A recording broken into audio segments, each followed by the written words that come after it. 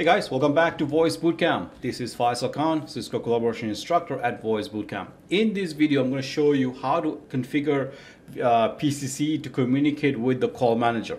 Now, we already know that the PCCE already has integrated with call manager using the peripheral gateway or PG.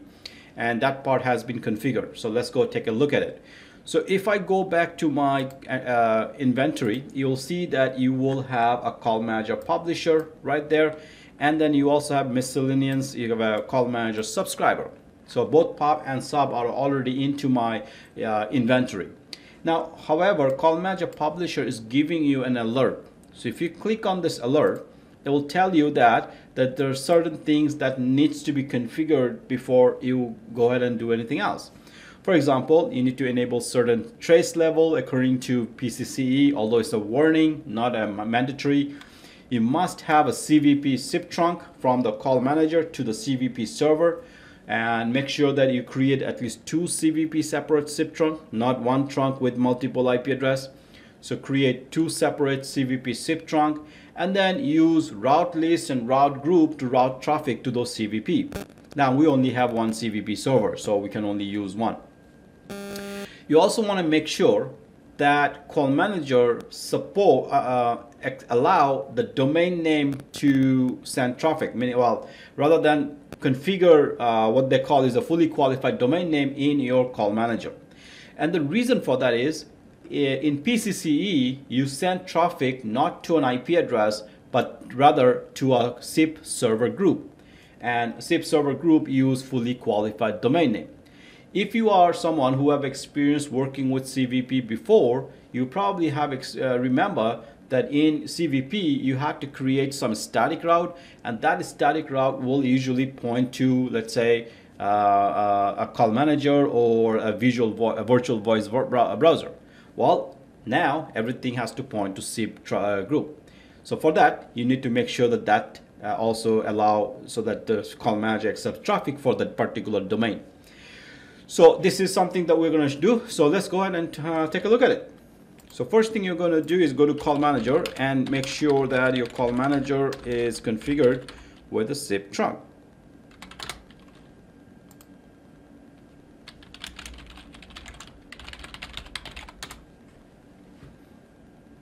Okay, so first thing I'm going to verify is, do I have a SIP trunk to the call manager?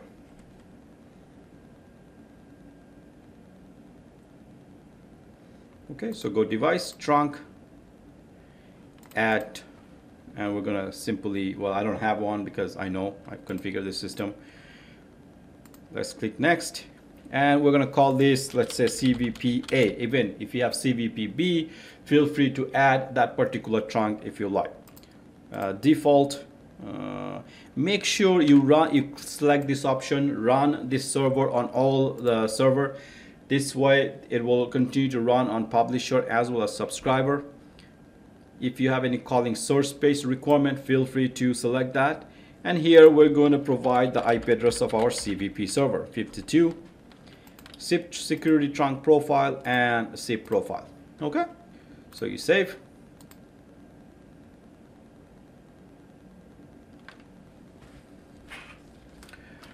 Now, once the trunk has been saved, make sure you do reset them. And if you don't, what happens is the call manager does not initiate a signal to that particular IP address.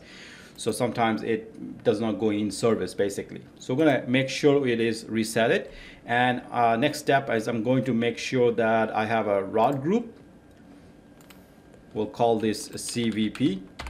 And if you have a second, I'm going to add the CVP-A. But if you have a CVP-B, you can then add that as well into this list. That's how you achieve redundancy.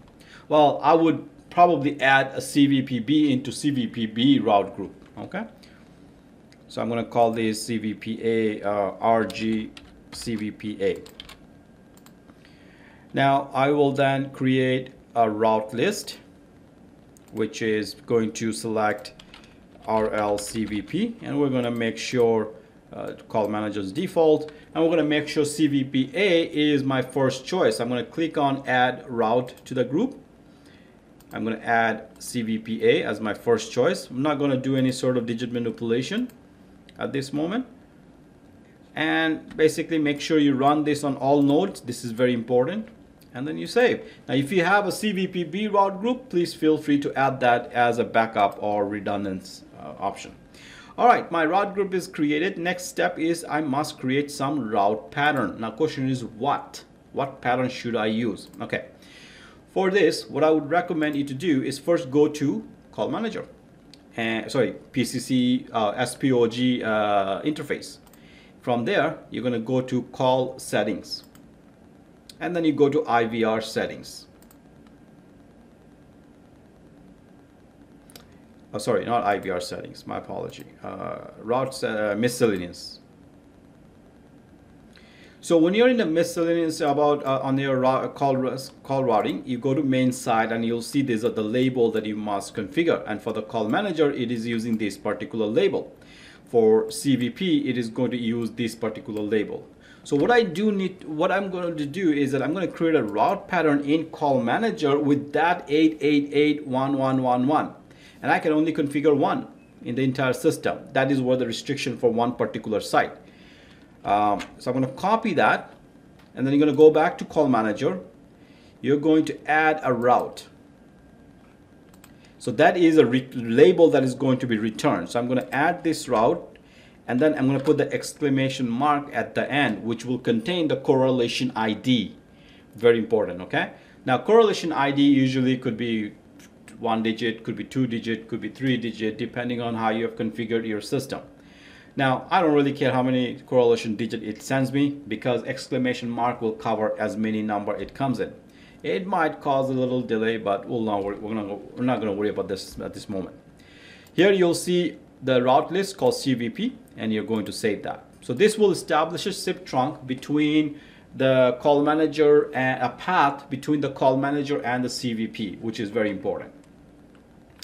All right, so now once this is done and synchronization take place, you can go back to your PCC SPOG page, and then you click on inventory again, and at some point you should see this alert basically disappear once the synchronizations take place.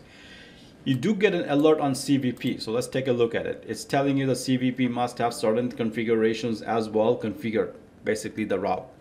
So which I'll show you in the next page. So right now what you got a SIP trunk configured from call manager to CVP.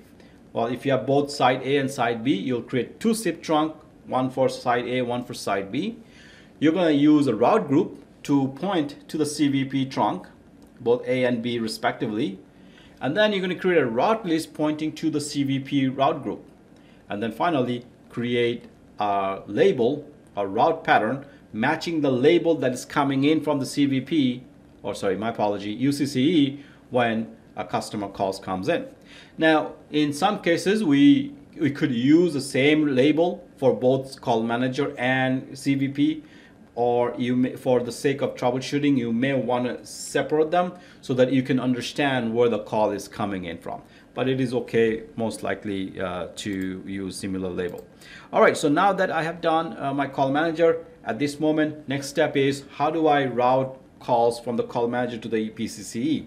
Well, for that, I must create an application, a route pattern, CTI route, sorry, not route pattern, CTI route point. So what I'm going to do, now usually you can send the call from call manager to PG to UCCE, or you can send the call from call manager to CVP, and CVP will send the calls to the UCCE. In either way, we're going to right now create a CTI route point in call manager. Make sure it is not there. Okay, so let's call this help desk.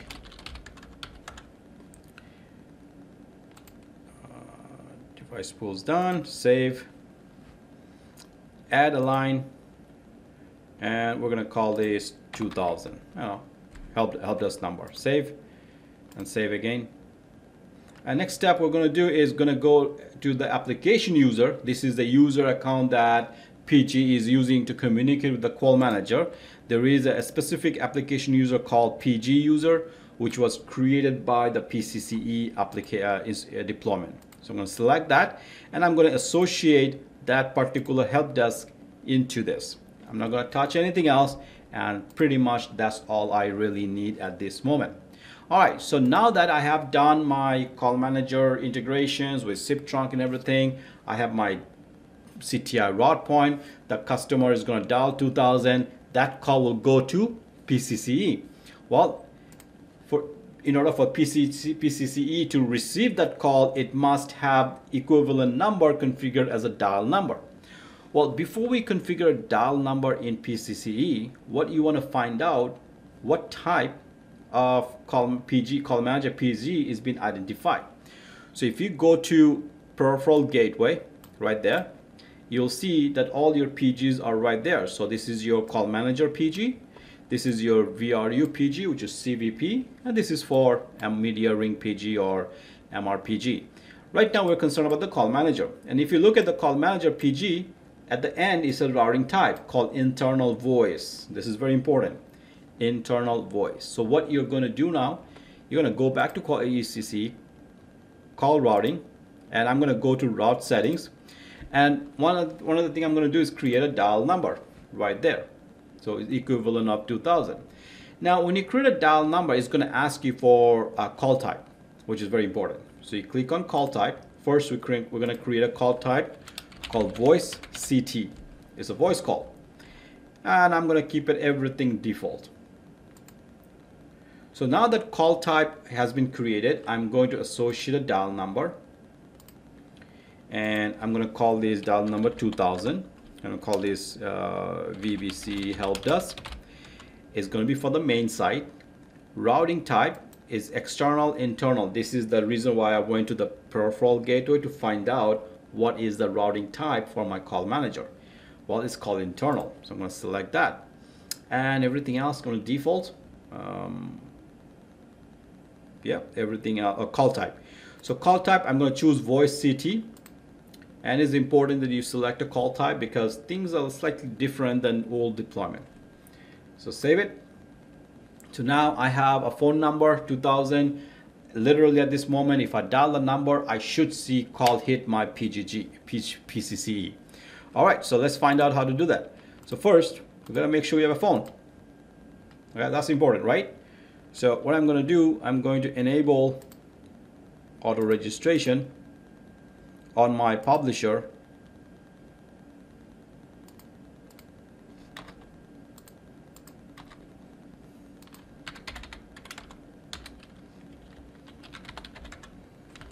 Okay, I'm going to enable auto registration, and I'm going to actually register a phone. So I have this software phone that I use, and I'm going to change the IP address of call manager, and I can use the same MAC address, is fine. Okay, so I got two phones that should be able to register now. If I go to phone 1, which is basically an IP Blue software phone that we use that allows you to have 8 phones in a particular PC. It may take a little while for the phone to go through a registration process. Now, in order for this registration to be successful, please make sure the firewall on this PC is either disabled or allowed for this application to register. So for 2001 has been registered, and if I go to the device, you'll see the phone is right there. What I want to do, because this is an auto registration phone, there is something that is a little annoying.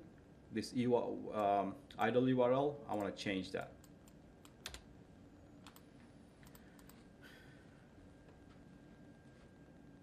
Okay, so I'm going to save that, and now I have this phone should be able to call. Now while it makes a call, I want to be able to test it, right? So what I want to do is I want to go to my admin server, and in administration tools you have something called router log viewer. So you're going to open that, and you're going to click on connect. Obviously there's nothing in there. I'm going to just dial 2000. Now before I do that, let's take a look at one thing. Let's go to device CTI route point. You see this number 2000 is registered with my peripheral gateway. See, that's 55. That is the IP address of my PG, and it is registered by the PG to the call manager. So that means every time I dial 2000, a signal will be hitting to the PG. PG will send it to the router and a logger, which will then look into the configuration that I've done. Well, let's make the dial. So we're gonna say dial 2000. Now, let me tell you, the call will fail, which is okay. So you're gonna get a fast busy any momentarily. There we go. And I want to see if anything shows up in the log viewer. So when you're connected to the log viewer, click on connect, and you'll see that it tells you that it is unable to schedule a script for the dial number 2000. Okay, so the call failed, which is not a good thing. I get that. But at least we know the call is coming to PCCE, right? So now we are assured that integration between the call manager and the PCCE is working fine. The dial numbers are recognized, though it's not working, but it is recognized because you can see here 2000, and it is mapping to voice CT, but I don't have a script, which is perfectly fine.